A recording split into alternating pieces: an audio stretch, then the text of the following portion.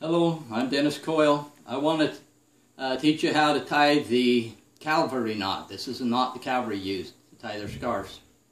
It's real popular with the Buckaroo type cowboys. Nice knot, beautiful knot. So you start with a square piece of fabric, fold it in half, and then twist it. I like to swing it over the top toward myself and twist it that way. And then while I'm twisting it, I kind of grab it with my chin. Hold it tight there.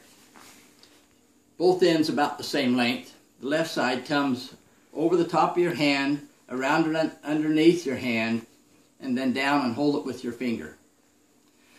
Then the right side, you tuck it between your first and second finger, and you tuck it through there and come up underneath the scarf. And then you pull it across. You reach underneath this between the scarf and your hand, and you get that piece. Tuck it through there and pull it under, and pull it across fairly snug. Hold it between those two fingers. Then reach down and grab this end and pull that one through. And then you tug that down into size, making the knot square.